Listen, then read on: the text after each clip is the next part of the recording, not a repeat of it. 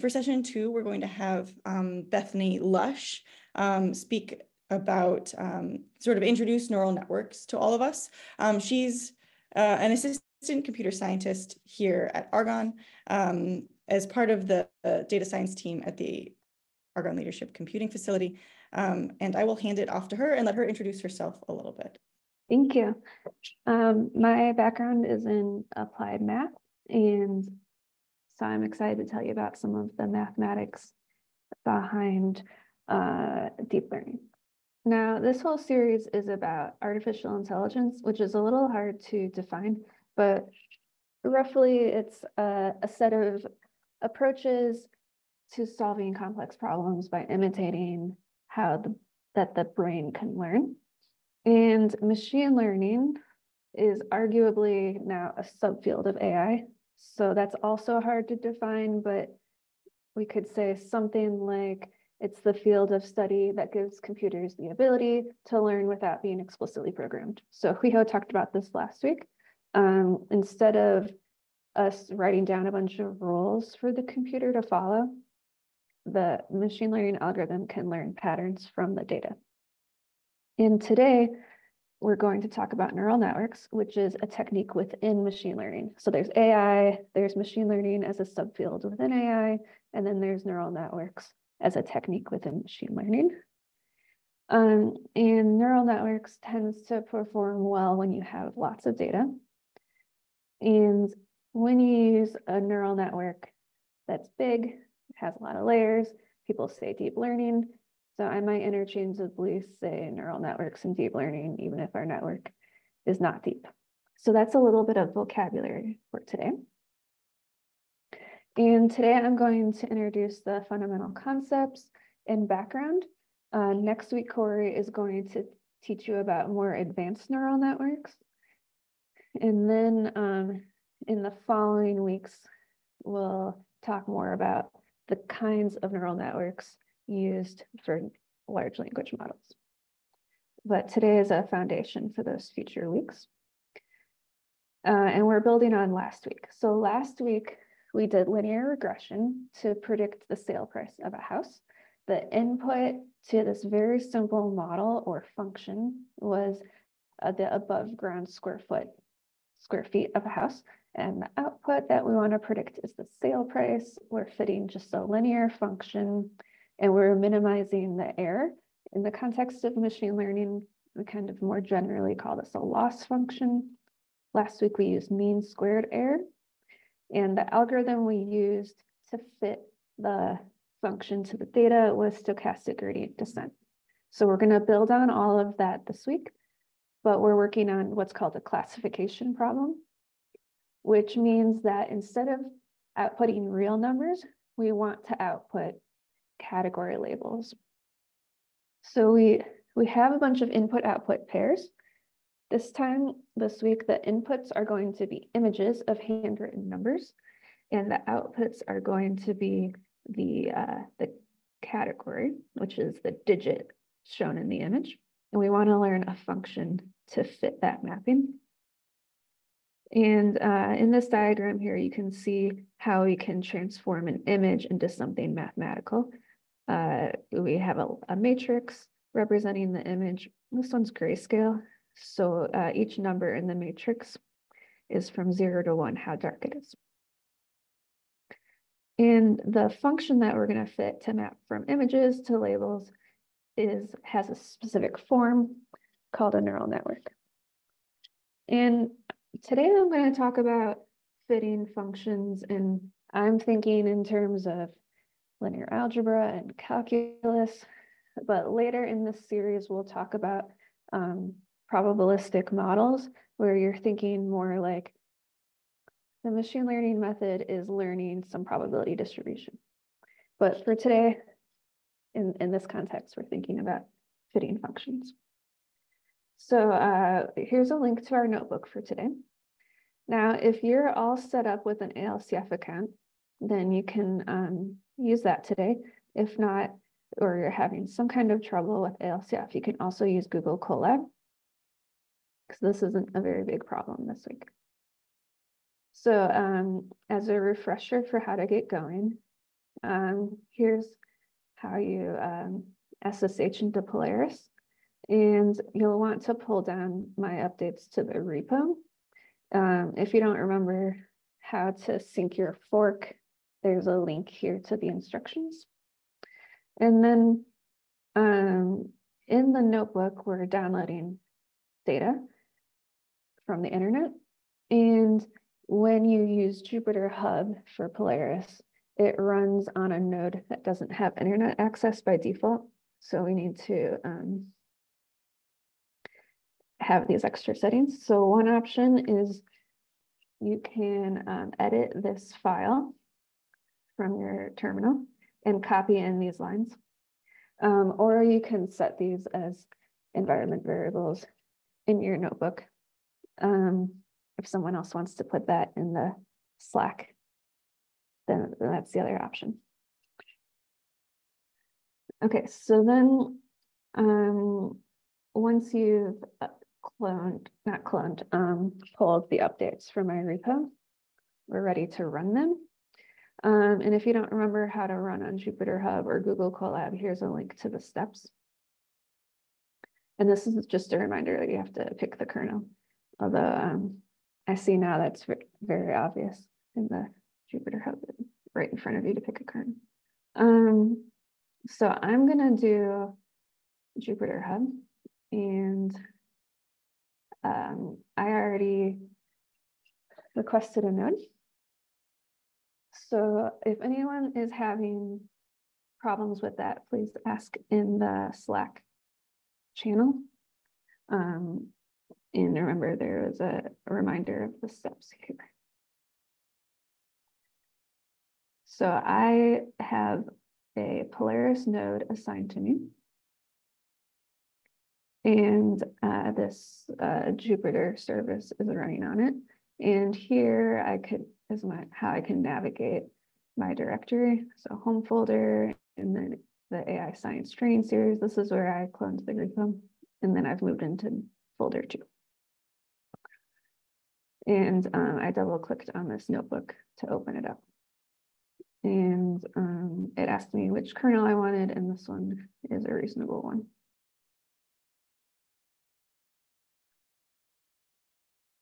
Okay, so I mentioned before that today we're going to talk about the MNIST problem. This data set is actually a real success story of machine learning from decades ago, which is that the post office wants to have machines to automatically sort our mail by zip code. So it wants to be able to read our handwritten numbers. And I mentioned before that the input is an image of one handwritten digit, and the output is we want to label which digit it is. And we're going to use PyTorch for this, which is a very popular Python library. So here we're importing it.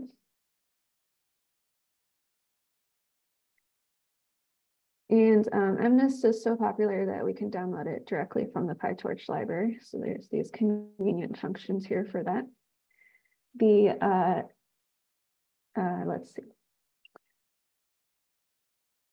This was really fast for me. It might take like a minute for you if you haven't done it yet, because I've already downloaded it to my home directory by running this notebook before. These data sets have those inputs, which are the images. We can call that X for the input, and we call the outputs Y often, which were those labels, the digits 0 through 9.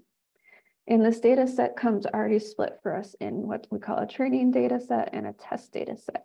The training data is what we use for that optimization problem of fitting the function to the data. And the test data is what you save for the end of your project to see how well your data generalizes to see how well your model generalizes to new data it hasn't seen before. And MNIST comes with 60,000 examples of handwritten numbers for training and 10,000 for test. Each input image is 1 by 28 by 28 pixels. The 1 is because it's grayscale. If we were doing color images, there would be a 3 there for RGB. And then the output labels are just an integer, which digit the image represents. And then I'm splitting the data again. I'm splitting the training data into training and validation. That's because it's convenient to have another data set that you can use to compare your models and see how well they are generalizing, like tentatively. So I want to only train on a smaller amount. Here I picked this 80%, 20% split. So I'm going to fit the function with only 48,000 examples, set aside 12,000, which I can use to compare some options. And then the 10,000 test examples are saved till the very end. And it's always good to take a look at your data to have some idea of what you're working with. So this cell plots for us the first 10 examples and their labels. So that makes sense. We can see that some of these are a little tricky, like the zeros, pretty bad. And then PyTorch has these data loaders, which we wrap around our data and makes the data set iterable. And we talked last week about batch size. So when we can iterate over the data set and look at just 128 examples at a time. And of course, you can change this value. Now we need to decide what kind of model or function we want to fit to the data. And we're going to use the functional format of neural networks. And we need some loss function to minimize to see, to measure how good the model is. And then we have to decide how to optimize it. And we're going to start with just a linear model like last week. Although our data is higher dimensional, so it's a little different. For today, we're going to flatten each image into a vector. And so the input is just a vector.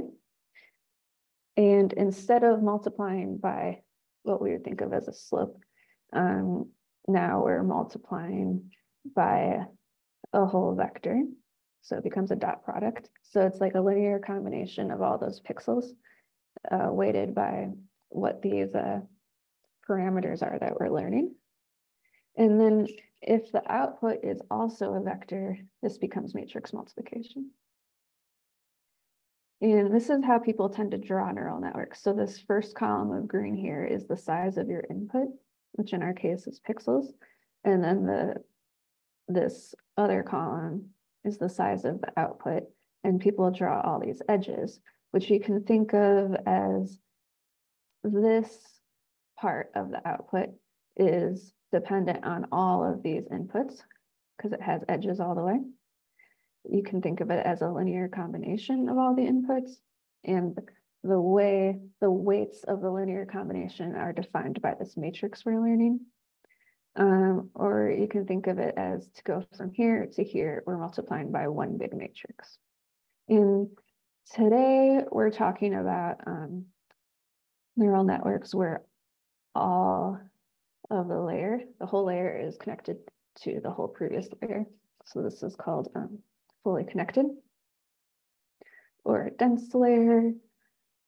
And next week you'll learn about other types of layers that are not fully connected. So you can also think of this as this linear layer. You've got your input X, you're multiplying by a matrix W. And really we're usually also adding a vector B, which is called a bias, though people don't draw that into the picture. And we wouldn't expect just this to work very well on images, especially because we want to output just a class label 0 through 9. We just want integers to come out.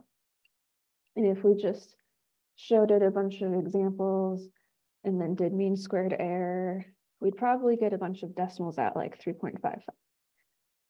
So there's two tricks we're going to do here to make it a little more reasonable. One is we're going to make the output a vector of 10 instead of just the one digit. And these are the class probabilities. So there's 10 possible classes, the digits 0 through 9. And the output of this function is going to be the probability that this image is in each of the classes. So it should output something where each item in the vector is from 0 to 1 and adds up to 1. And instead of minimizing mean squared error, we're going to minimize cross entropy. Now, buried in this loss function is this thing called softmax, which roughly says of these 10 probabilities, which one is the highest, and that's the label we're going to give. And then this entropy part has to do with probabilities, and you can read more about it at this link.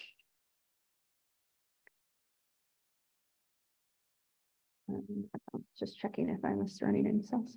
Okay, so here is how we can define this simple neural network in PyTorch that we've been talking about. First, this layer is going to flatten the image. So instead of a square of 28 by 28 pixels, each image is 784 long. And next week, Corey will talk about other kinds of layers that let us keep the image as a square. And then we're just going to have one linear layer, like we had in the picture. The input is the 784 pixels, and the output is a vector of length 10, which is the probability that the probability for each class for this image. So hopefully if the digit really is a 5, then the 5th entry is the highest. So we define these layers, and then in this forward function is just saying, okay, when you input your data, you should apply these 2 layers. And I mentioned that we're going to use cross entropy as our loss function because it's a classification problem. This is very typical for classification. And then like last week, we're going to use basic stochastic gradient descent. So here it is built into PyTorch. There are more advanced variants of stochastic gradient descent, like the atom optimizer or RMS prop and so forth. And you can learn about them with these links. And there's some cool animations to give you some intuition about how they improve upon gradient descent. But for now, we'll do stochastic gradient descent. And last week, we learned about the learning rate for gradient descent, which is how far you're stepping in the direction of the gradient. So here I picked an arbitrary learning rate. You can try changing it later. Some typical options are numbers like 0.01 or add another 0 in there. Some people try intervals of multiplying by 3. Roughly the order of magnitude matters more than changing it by a tiny bit. Okay, so now we've set up some pieces for training. Let me check this chat. Okay, so Paul asked why we would choose this optimizer for this problem. So stochastic gradient descent is fairly basic. I guess it's computationally efficient. Normally, I wouldn't pick just stochastic gradient descent. A lot of people start with something like atom optimizer.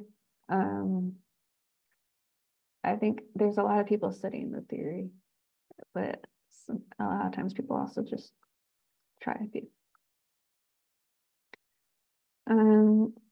Okay, when we're ready to train, this is adding some vocabulary to what, or reinforcing some vocabulary from what Huiho said last week. In each step of the training, we're going to do what's called a forward pass, which is that you pass your input through the network, like the current state of that function you're training.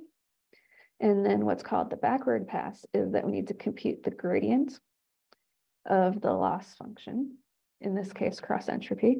And that if you've done calculus, you're familiar with these partial derivatives. The gradient is with respect to all those parameters in the network that we can optimize. And specifically, the way we calculate this gradient in a reasonably efficient way well, we need to do a bunch of chain rule once we get a lot of layers. And the way this is done without doing a lot of repeat calculation is to move backwards, and it's called back propagation. So we're not going to go into the details of back propagation, but that's it. It's built into PyTorch, and the idea is calculate those gradients with the chain rule and be reasonably efficient by moving backwards. Okay, so now we have the gradient, and so we know how to update the weights. And the way we update it is moving in the direction of the gradient multiplied by the learning rate, which is how far to go in that direction. So this looks like what we did last week. And like we talked about last week, there's this idea of a batch size, which is how many examples to consider in each step.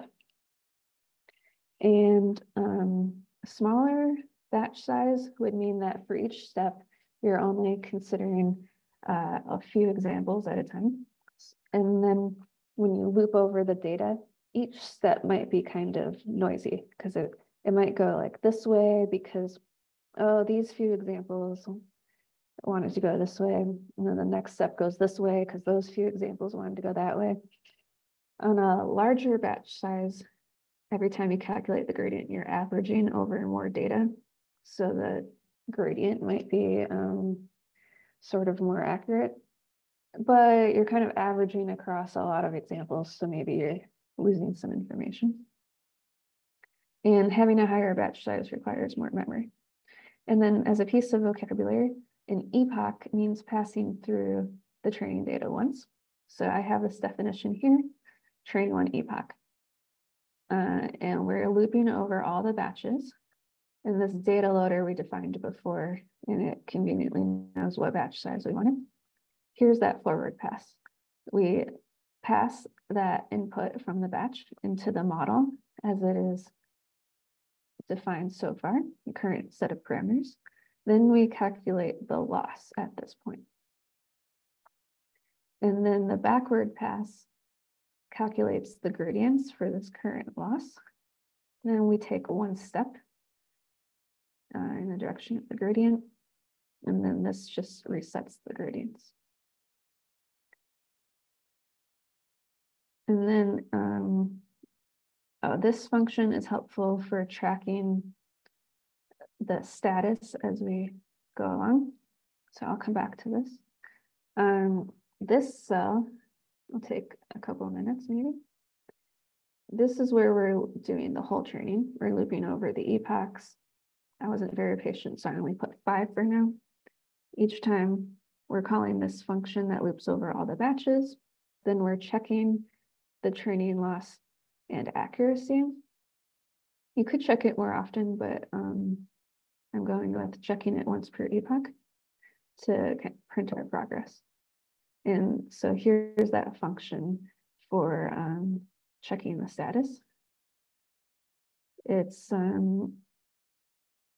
we put the model in evaluation mode because some layers do some different things during training. This just says, oh, don't bother calculating gradients right now because we don't need them. And then loop over the batches, stick the batch in the model to get a prediction, check what the loss is. And then for classification, cross entropy isn't very intuitive. So I'm also tracking accuracy, which is just the percentage of examples that are correctly labeled. So this line is calculating how many examples were correct. We're going to average and output this. So in my 5 epochs, the loss is going down, which is what we expect. That means we're successfully minimizing it. But I don't have intuition for what 0.501 means. So I'm also printing accuracy, and it's going up from 83% to 88%, just in this 30 seconds. And then it can be helpful to look at your data and get an idea of what's going wrong and troubleshoot. Here I just display the first 10 examples, and see what it's labeling them as. And this batch the model is surprisingly quite accurate. It got all of these right. But we know overall it's about 88% accurate. And so I'm gonna pause for a 10-minute break. The exercise is you can experiment with these last few cells to see how you can improve the model. See if you can get higher than 88%. Some things you could do is increase the number of epochs, because this was only 30 seconds of training. Looks like it could do better if I just kept going. You could change the learning rate, things like that. So I'll see you back in 10 minutes and we can discuss what was successful and what was not successful. After the break, we'll talk about doing a more complicated network.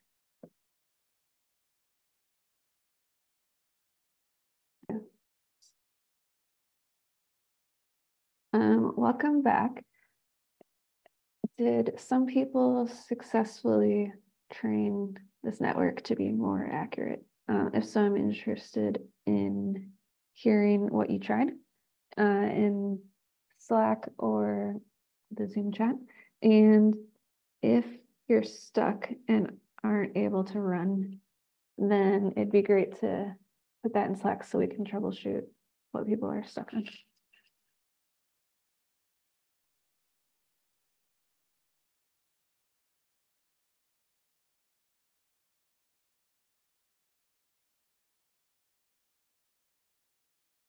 Well, I see Prashant's talking about trying some options, including one that got 90% validation accuracy. Orlando is talking about using the atom optimizer. Check Slack. Alex reached 91.6%. Changing the number of epochs and batch size.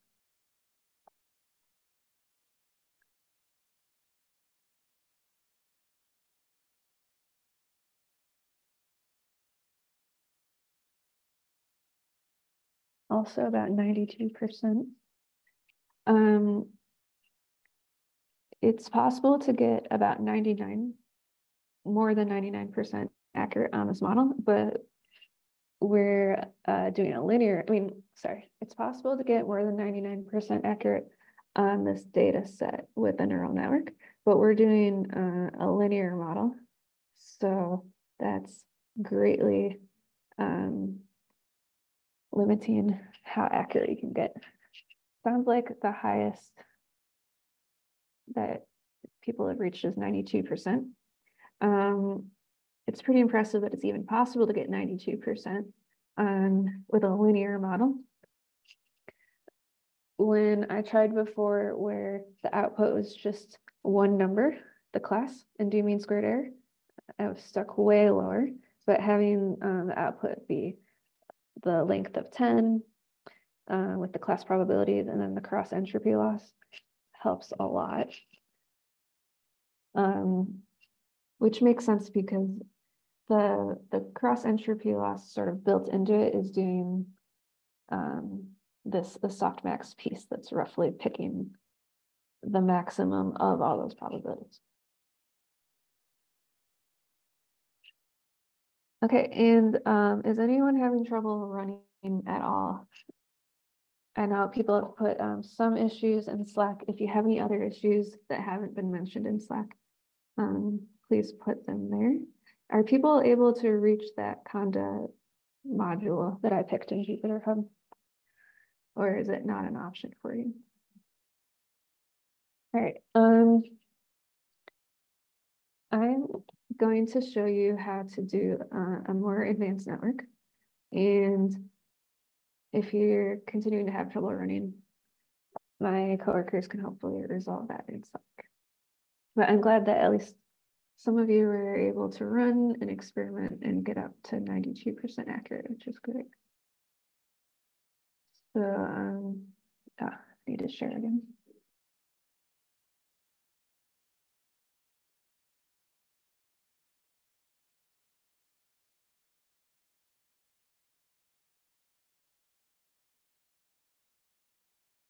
Okay.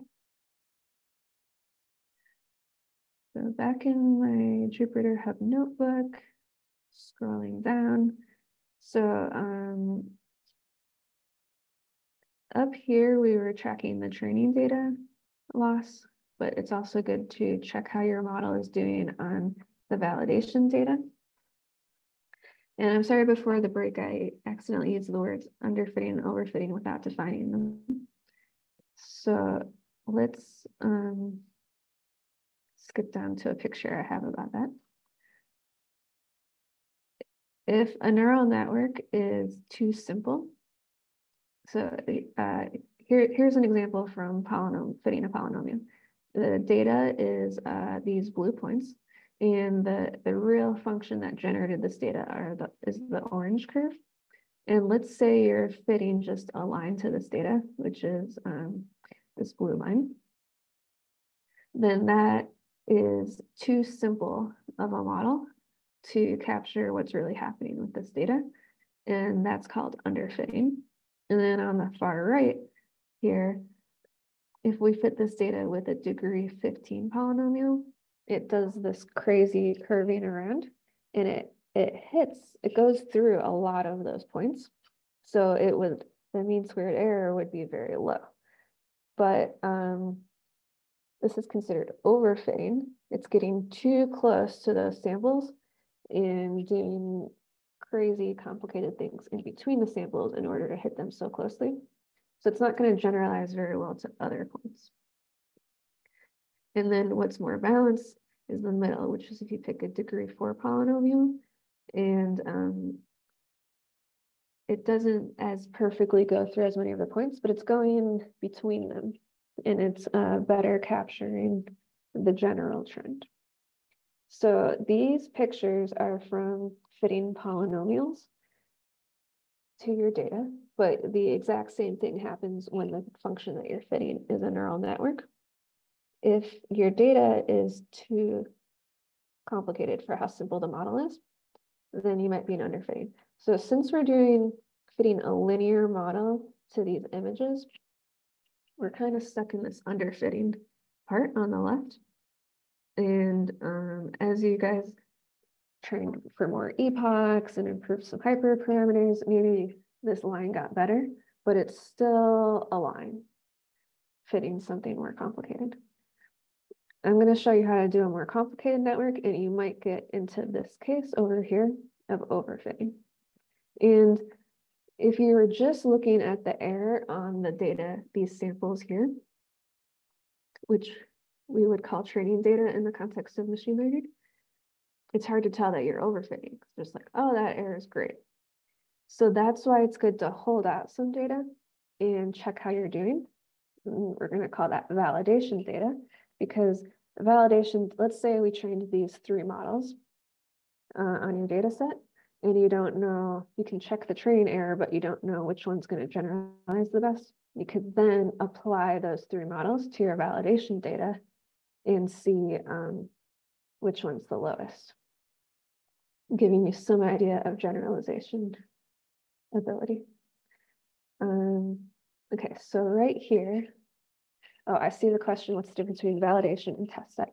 So the validation data you can use to compare your models and pick the best model, or things like deciding when to stop training, which is sort of like comparing models, because you're comparing the state of the model at epoch, let's say 10 versus epoch 11.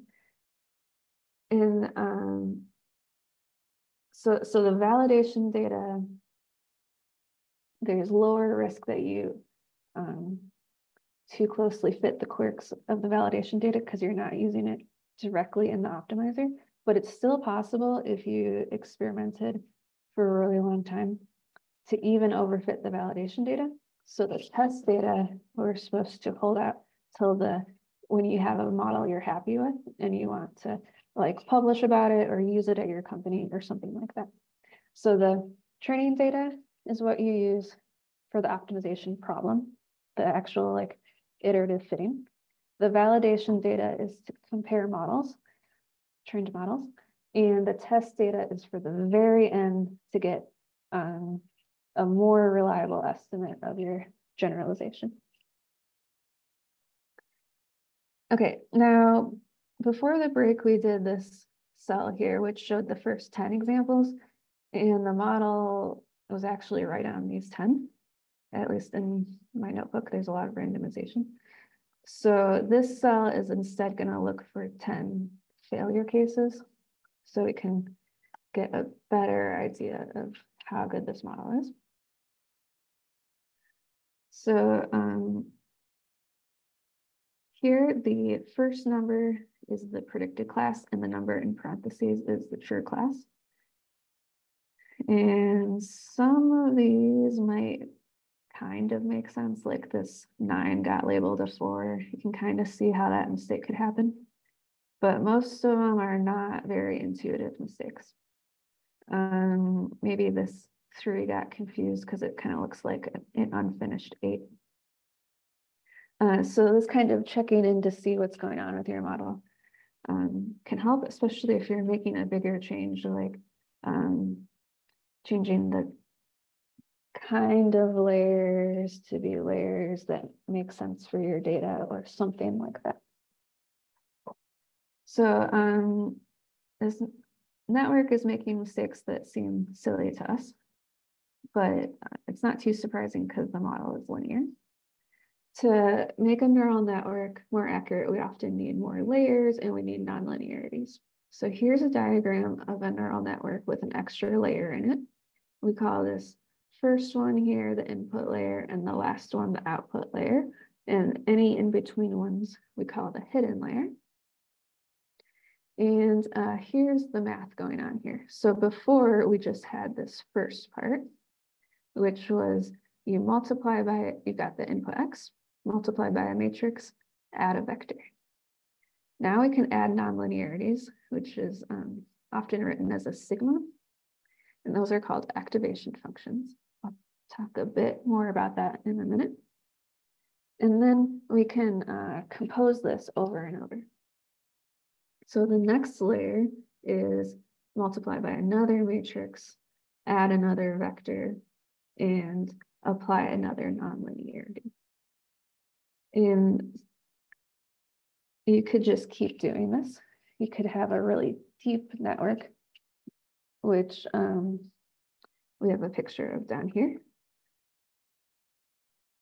where you keep adding more layers, but it's the same kind of functional form that each layer you're multiplying by a matrix, adding a vector, and applying a nonlinearity.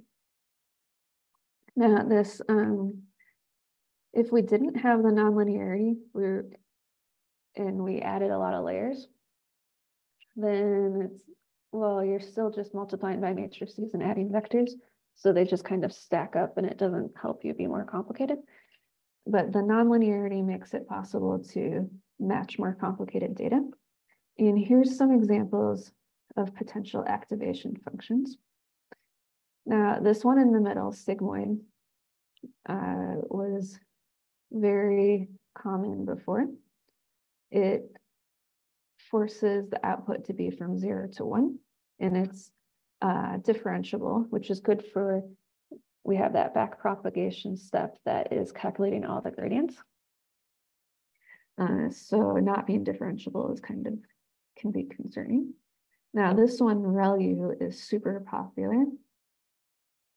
All the negatives get set to 0 and the positives just pass through as the identity.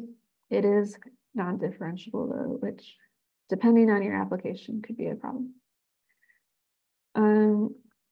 And some of these look kind of similar to ReLU, but are smoother, like this LU, so that you have differentiability.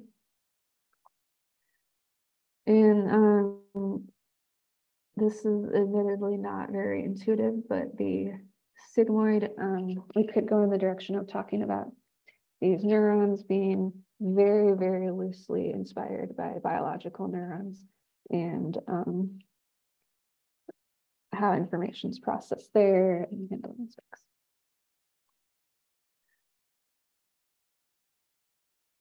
So we have this deeper, we can have a deeper network. Today we're only talking about fully connected layers, So all that's happening is multiply by matrix, add a vector, apply a nonlinearity. Do that repeatedly. And I talked about that if you make it too complicated, you could overfit. You have a low training error, but higher validation in a test error. Oops. So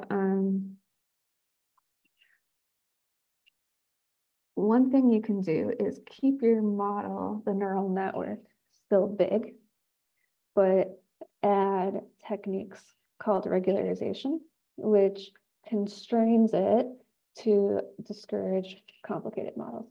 And there's different approaches. I'll mention two. One is dropout, and I'll show you how to do that in code here. In dropout, during training will randomly set some of the neurons to 0 at some frequency that you picked, and it'll keep changing which ones it sets to 0.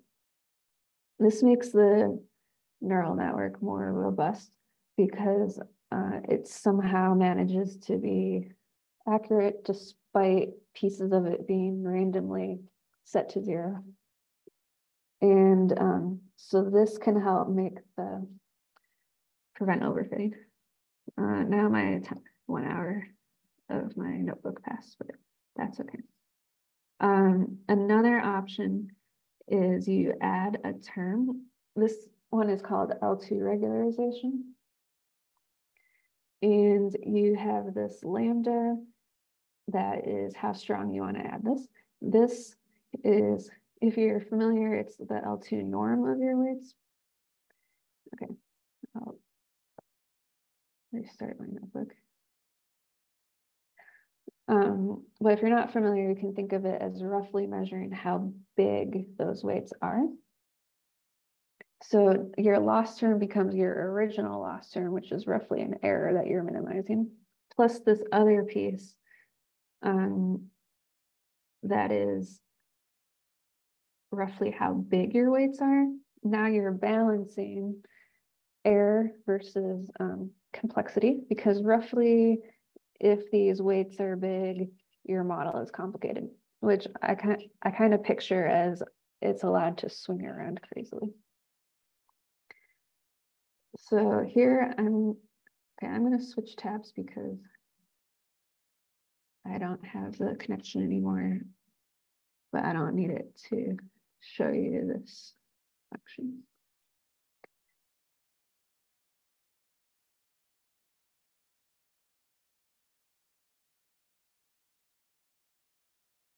Okay, so here I defined a nonlinear model. It's similar to the linear model further up. We're still going to flatten the data, but I added some more layers. The linear layers are followed by this ReLU activation function. I think of it as that fully connected layer itself will apply the ReLU activation function. But the way PyTorch words it, it's sort of two different lines. But you can think of it as all one layer. It's going to do that, multiply by the matrix, add a vector with this line. And then this line is apply that nonlinearity. And then here we're doing another layer, a linear layer followed by ReLU, and then a final one. I commented out the dropout layers, but you can try them out. That's what we mentioned here about randomly setting pieces to 0. And the forward pass is still flatten and then apply all the layers. And then your homework is to write some code to train this model. So you want to adapt the code from further up the notebook to train this model instead of the other model, and create a data loader for the test data, because back up here, I downloaded the test data, but I didn't put a data loader around it because we don't want to use the test data until the end. So you can create your test data loader and check the test loss and accuracy. And And if you have time, you can experiment with how to improve this model. I mentioned before that it's possible to get over 99% accuracy. And we can talk a little bit more about what's going on here so that you have some ideas of what you might want to change. So the first layer, the input is still 28 by 28 because that's the size of the images, 28 pixels by 28. Now this 50 I picked is pretty arbitrary. That's the width of this first hidden layer. So it's like how many green circles there are. And you can also think of that as that first layer is multiplying by a matrix that's 28 times 28, whatever number that was, 784 or something, by 50.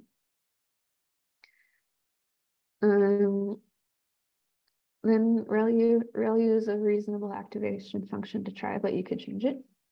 Then my next layer, I sort of arbitrarily kept it the same width. So that's like in this picture where the next layer is just 50 again. So that means this matrix here is multiplying by a 50 by 50 matrix. And ReLU, and then this last layer, the first part's 50 because it has to match here. But it's important that the output was 10 because that's the number of classes. And we're doing the probability of each class.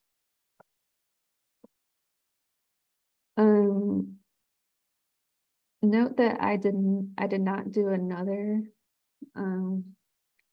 nonlinearity at the end. You could, depends on your data.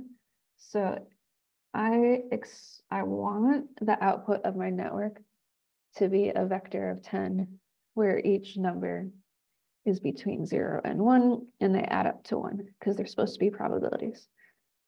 So ReLU wouldn't hurt here, because that ReLU zeroes out all the negative numbers.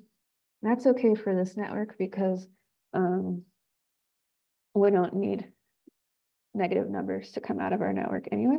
But if you had a different data set where you want to predict negative numbers, it would be very bad that if your last layer was ReLU. So you just can't predict any negative numbers.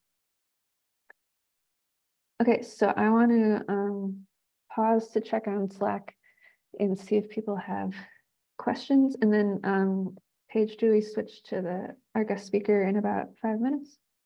Is that right? Yep, yeah. We're just waiting for her to hop on. So we still have a little bit of time to potentially answer any questions.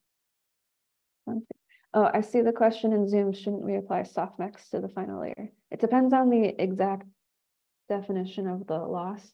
So the way PyTorch defined cross entropy, I don't need softmax because that's like in the loss function.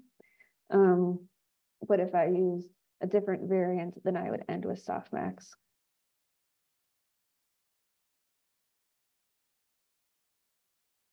Okay, someone asked, how do you choose different layers? So roughly having more layers and wider layers lets the function be more complicated. And so that could be good because then you can more accurately fit your complicated data. But if it's excessive, then you could easily overfit. Or maybe you're just using more computation than necessary. One approach is just make it big. It might be excessively big, but then do these regularization techniques to compensate.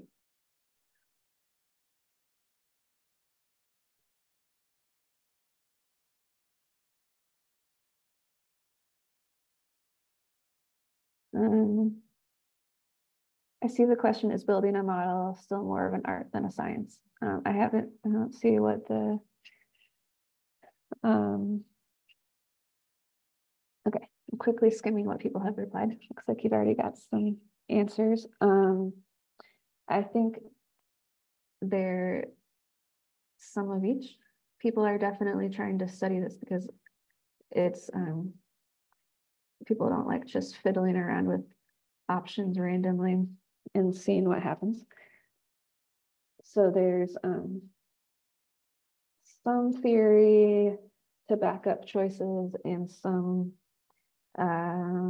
studies of what's been effective for other people that can be helpful. To some extent, there's some arbitrariness when people try things.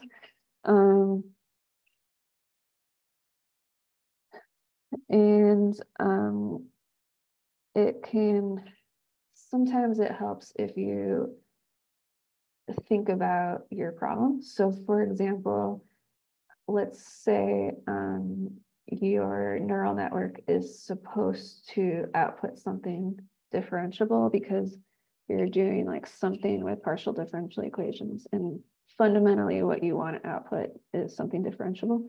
Then you don't want ReLU in there. You'll never quite reach your goal.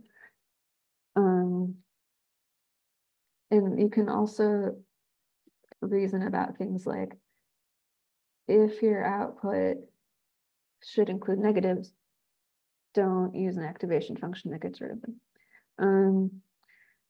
Similarly, if you think through the type of data you have, that can help you choose types of layers. So far, you've only seen fully connected, but next week from Corey, you'll see some more options. And in some way, that's embedding your knowledge of your problem.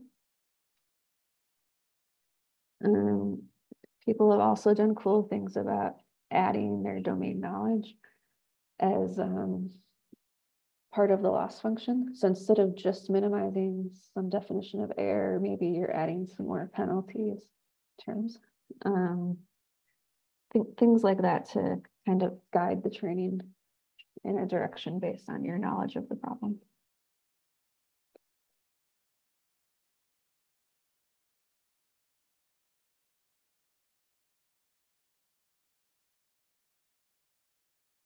Another reason you might want a differentiable activation function is because we're doing calculus and calculating all those gradients, and could where you end up in an edge case where you're right at the non-differentiable point.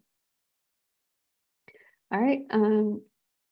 Thank you, everyone, and we'll continue answering questions in Slack. Thank you so much, Bethany. Wonderful. Okay, so now we're going to sort of switch gears, and we have a science speaker who's going to come talk about her work. So I'd like to introduce Nicola Ferrier. Nicola is a senior computer scientist here at Argonne National Lab. Before coming to Argonne, she was actually a professor in the Department of Mechanical Engineering at the University of Wisconsin-Madison, just up the road. And now some of the work that she's focusing on at Argonne is interests in the use of computer vision to control robots, machinery, and devices, with applications as diverse as medical systems, manufacturing, and projects that facilitate scientific discovery. Today, she's going to talk to us about this concept of AI at edge, which I think she will explain far better than I will. So I'll hand things over to Nicola, and we can start from there. So my name's Nicola Ferrier. I'm a senior computer scientist in the Math and Computer Science Division.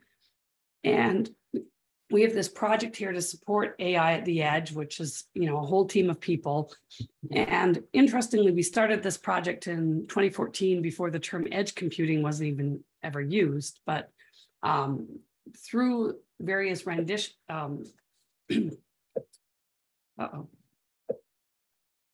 why isn't my slide advancing? Oh, there we go. Okay, through various versions, we've produced this edge computing platform, which we call Waggle. And it is both hardware and software, primarily designed to support running AI at the edge. So we aren't sensor people. Everyone asks what kind of sensors we develop. People call this a sensor network, but really what we're doing is developing the cyber infrastructure that will help you deploy AI tools to do analysis of sensor data streams that are collected out in the wild in various places. And I'll give some examples of this. The team has various people that work on the software stack, the hardware. My focus of my work is on the AI. And for the most part, we use standard AI tools to build what we call a software-defined sensor. So what is a software-defined sensor? It's something that you can run on an algorithm to sense something that you can't buy a sensor for. So you can't buy a sensor that tells you whether someone in the rideshare program is wearing a bike helmet. You can't buy a sensor that distinguishes between fixed-wing aircraft and drones. But you can run algorithms on your data that will allow you to measure all sorts of things that you're interested in. So, and primarily right now, most of the analysis is AI, because that's a very powerful tool for working with things like images and audio data, LiDAR, and other, kind of very expensive sensors. And why do we do this at the edge is because we can do our analysis and only ship back the relevant information rather than these very large data streams. So some examples you can see over here. We have a large number of applications that we've developed, mostly as examples for the community, so that other scientists can look at our code and our data and build their own. And I'm going to describe a few of these here. So Argonne has a project as part of the vehicle technologies work, trying to understand and improve traffic flow around Chicago O'Hare Airport as they are going through a large improvement project. And so there are HPC models that they can run that can analyze various things like the impact on energy based on various policies and decisions about, and maybe some costing. And what we do is we've developed a system to measure the flow of vehicles, the density of vehicles, and other information that they can actually feed into their models. In collaboration with the Berkeley Lab, we're building software-defined sensors to understand radiation sensors that are deployed in the city. Now, the goal is actually to find people that have radiation on them for nefarious reasons, but there are also legitimate places where radiation happens, like medical isotopes in patients near a hospital, or actually when a salt truck salts the roads in the winter, it gives a spike in your radiation sensing. So we're using LiDAR and radiation sensors and cameras to try and understand the context of where the radiation measurement came from, to improve upon the response to detecting radiation in an urban setting.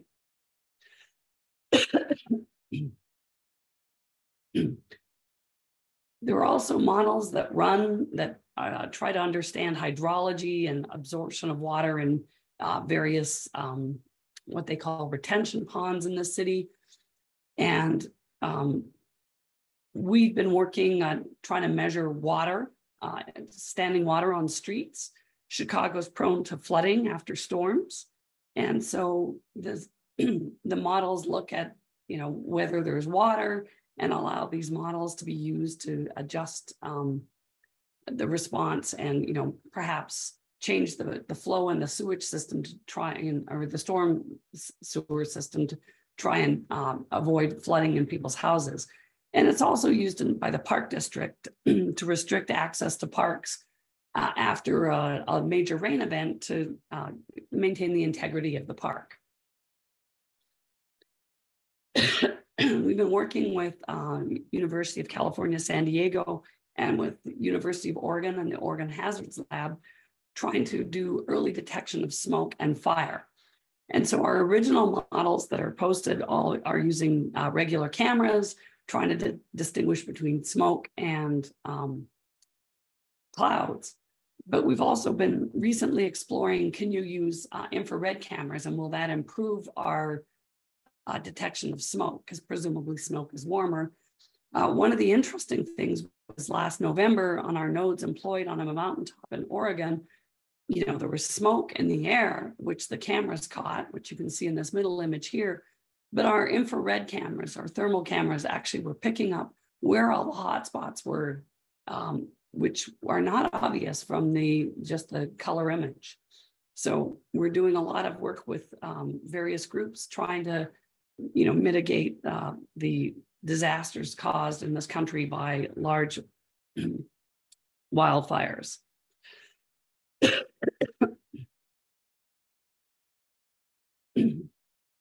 So, and then the last example, we've worked with Exelon. Now they have solar generating or solar fields that generate electricity. And what they'd like to do is be responsive. When a huge cloud bank is coming, you can expect a dip in production, and you want to be able to be ready for that and proactive rather than reactive. So they would like to know the relationship between cloud cover and solar irradiance. And so we built a model that looks at clouds and maps it to solar irradiance measures in an attempt to help the solar facilities be more responsive.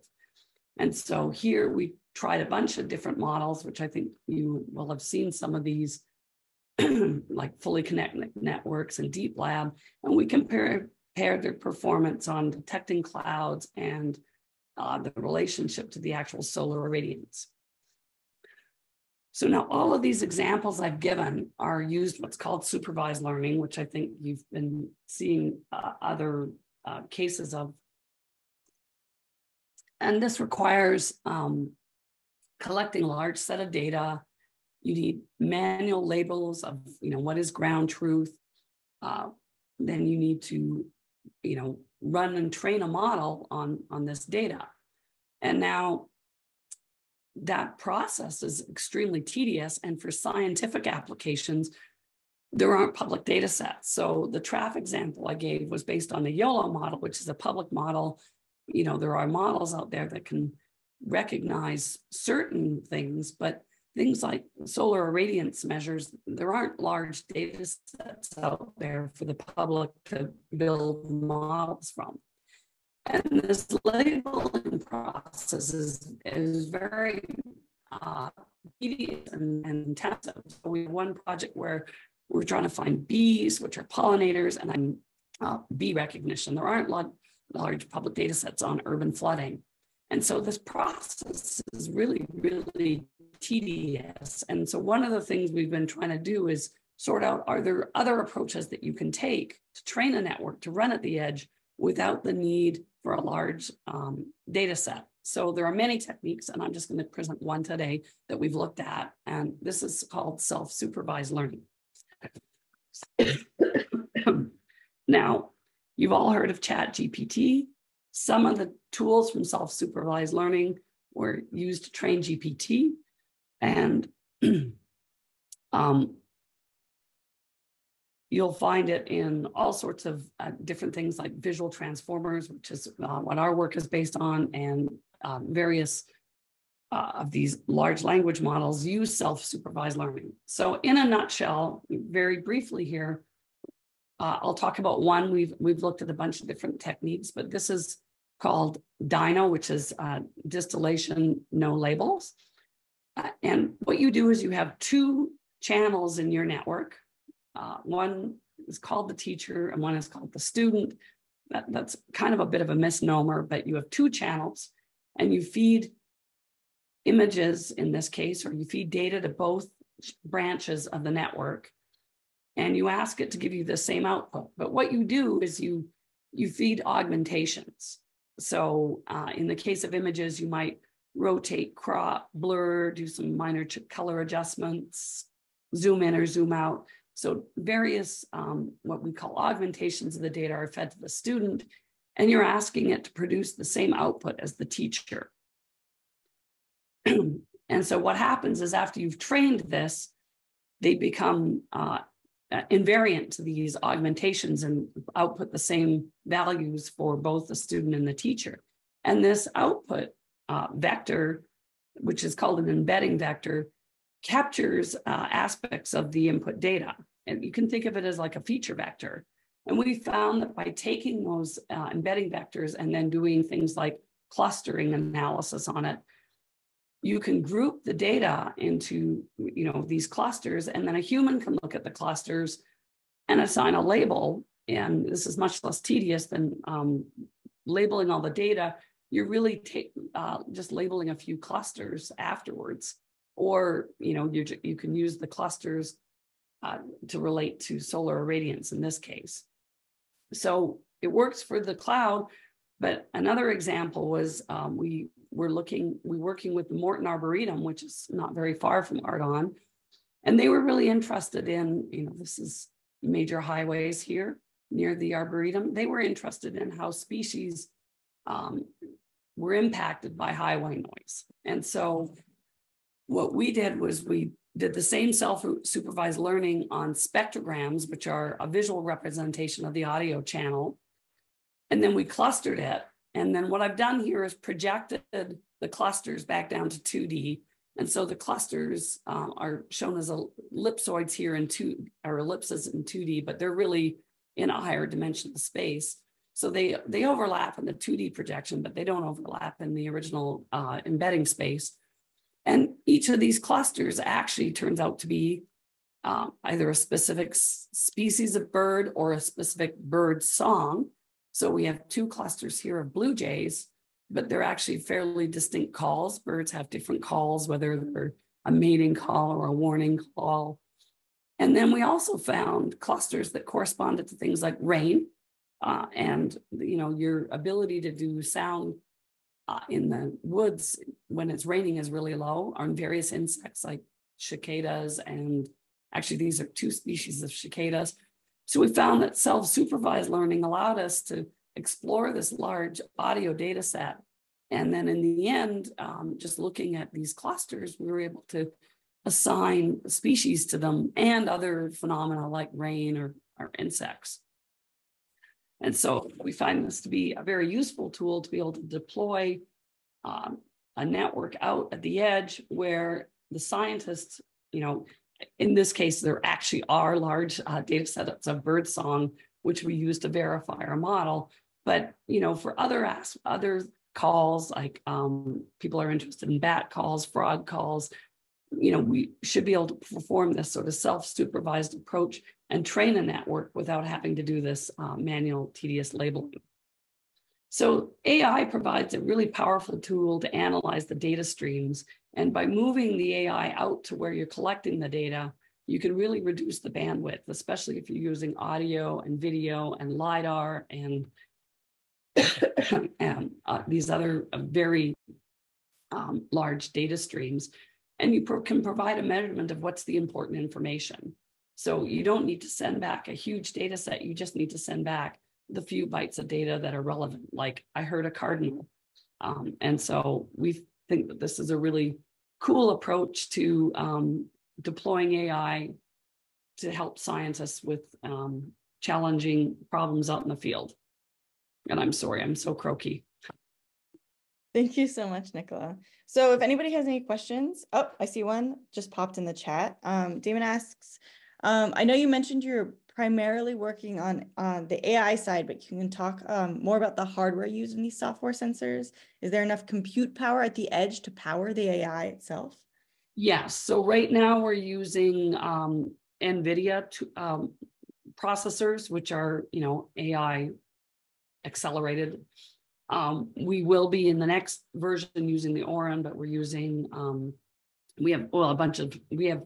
depending on which incantation, we have a bunch of different NVIDIA tools, but they are powerful enough to do processing of video data, processing of audio data. And some of the hardware we use, which was because of the pandemic, the manufacturing facility wasn't open to be building these the hardware that we were designing. We actually, a bunch of the places we work with, like HP Ren, which is on the mountaintops in California, some of the Oregon facilities, and NEON, the National Ecological Observatory Network, they have instrument huts and they have racks in there. So we actually just put commodity servers in them and ran our software stack on a commodity Dell blade. So, it definitely had the compute power to run inference, and actually on those ones, we could even run training up there.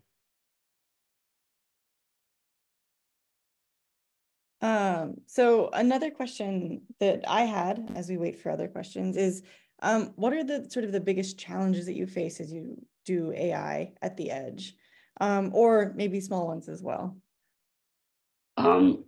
So one of the challenges we have a couple of them. One of them is we want these to be multi-tenant. We want multiple people to be able to use them. And so we've had to do a bunch of work on how do you schedule jobs, how do you run the AI.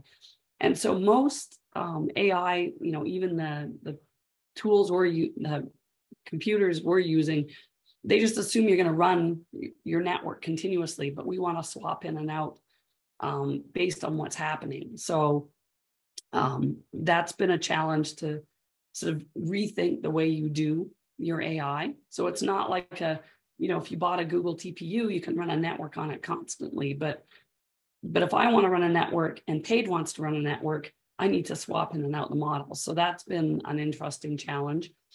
And actually, there's a social challenge. We've developed this platform with the hopes that the scientists would write their AI to solve their problem. And mostly they want us to write the AI to solve their problem. We provide a bunch of examples and people will say, oh, can you do one that does this? And I'm thinking, well, no, that's your job. So there's sort of a social challenge in that, all of the data management, all the cybersecurity, all of the, what I would call some of the really tough stuff is all handled. But each person has a different science task. And, we're hoping with all these powerful frameworks that more and more people will contribute. Right now, we have a couple of users that are contributing, but it's not as many as we wanted. Another question from the chat. William asked, when talking about the self-learning method, you mentioned the input data is augmented. Why is this done? Well, so we want two branches to recognize the same thing, regardless of, and you don't have it, you don't know what that thing is. And so if you just feed them the same data, you wouldn't get that so, the network doesn't know what it's looking at. And so if you just feed them the same thing, you're going to get the same output from both channels automatically, because they're the same network. And what you want it to do is teach it to recognize, let's say, go to the standard cats and dogs, but they can be in any position and so you need the augmentation to teach it to find something that and be invariant to all those changes in viewpoint and other things. Excellent. Okay, I think one more question before we run out of time.